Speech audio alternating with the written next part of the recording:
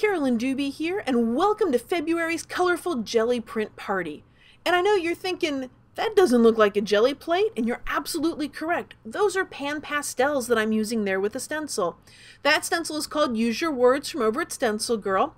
And what I'm doing here is creating a page with lots of PanPastel and color because I'm going to be sealing that with the jelly plate later on in the video. Now I'd like to say that this idea was all mine, but it most certainly was not. This came from Mary Ann over at scrappystickyinky.wordpress.com, and of course I'll have links down to her. She gave me permission to put this into the video so that you could see it in action. I'm doing a whole piece of paper here. Of course you could be doing a tag, you could be doing a smaller piece, a card, any way that or anything that you put PanPastels on. But one of the things about PanPastels is that they're a pastel and there's nothing really holding them to the paper.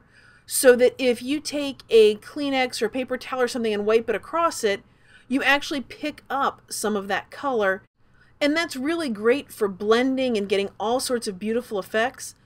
But it makes it really hard to prevent smudges and smears and that kind of thing. So how do you seal it? There are things called fixative sprays and aerosol things that you can spray. I've never been very happy with them. Probably didn't use them correctly because I do that with all sorts of stuff, but it just didn't work for me. What did work for me though was the jelly plate.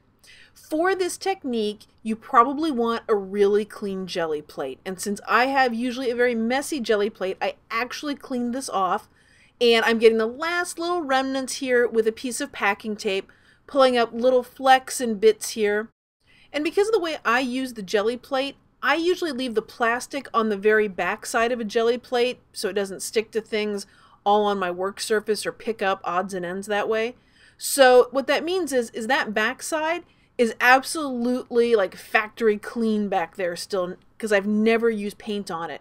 So what I might do is use one side for using the gel medium and to seal things like PanPastel, and the other side for paint, and then I won't have to work that hard cleaning it. I'm using Blick Acrylic Gel Medium. Although any gel medium will work, I really like using this kind for it because it simply comes in a bottle that I can squirt it out in.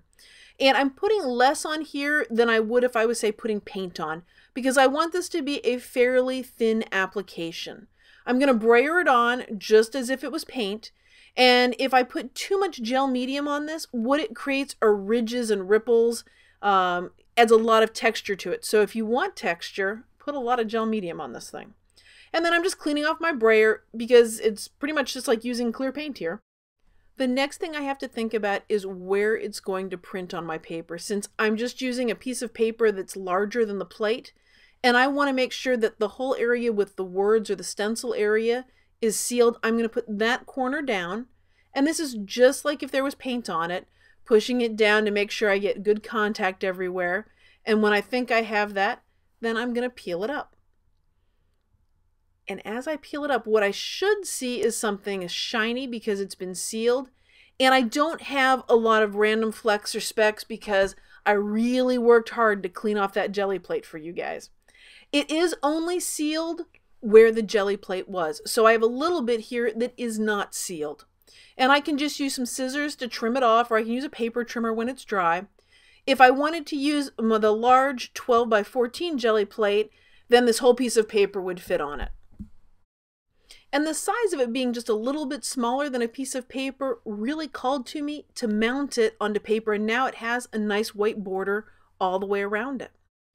And this month, for February's colorful jelly print party, I have a little something different for us this month for how we can share our prints.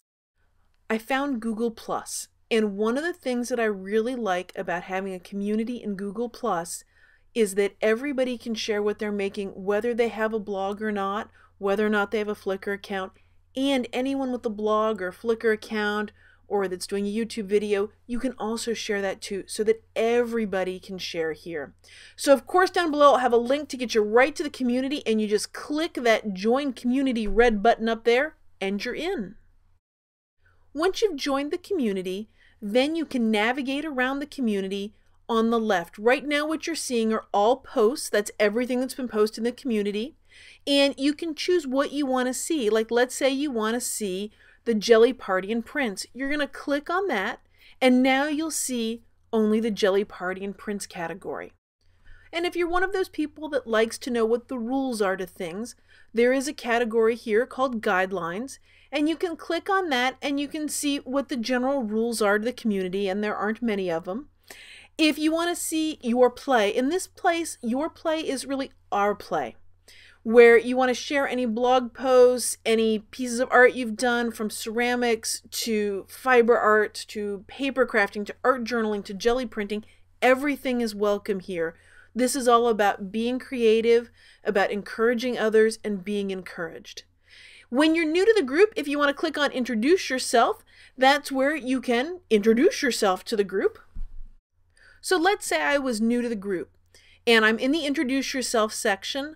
I'm going to click on there, and now I can type whatever I want, let people know what I do, maybe add a photo of my work. I can add a link to my blog, perhaps share a video that I've made, and then I click Share. Of course, it says in there Introduce Yourself, and then I'll click Share.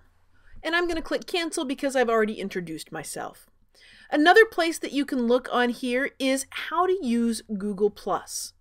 If you're new to Google+ and you're not sure how this all works, I've been adding little bits here and there to help people out. And really, this is helping me out because I'm learning it too. So if you're not comfortable with Google+ yet, don't worry, we're all learning it together.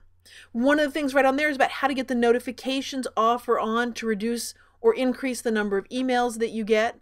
So those are little tips and hints in there. It's also a place where people have asked questions about how do I use Google+ or what does this mean. So as you're learning about Google+, you can also ask your questions there and get some help. But what if you have a question that's related to art? Well, we have a category called Questions, and this is related to art and other things. So if you post your question there, then everybody will see it. But now back to the Gelli Party part, because that's what this thing's all about. Starting with this month's colorful Gelli print party, instead of having the link up on my blog with Mr. Linky, we are going to be doing it in Google+, in the community's A Colorful Playground. And I realize for many of you it is learning something new, so I really appreciate you taking this leap with me and learning it with me. What I've learned so far, I have really enjoyed, because you'll notice I don't see a lot of ads. I can control what I'm seeing, and if I want to see it, I get to see it. Looking forward to seeing you over at A Colorful Playground.